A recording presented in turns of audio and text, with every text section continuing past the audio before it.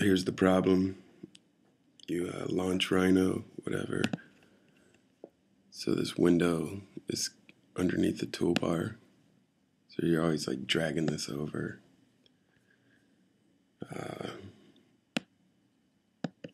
So what you're gonna do, click this green button, maximizes it, it stretches it all the way out except for your menu bar and your dock.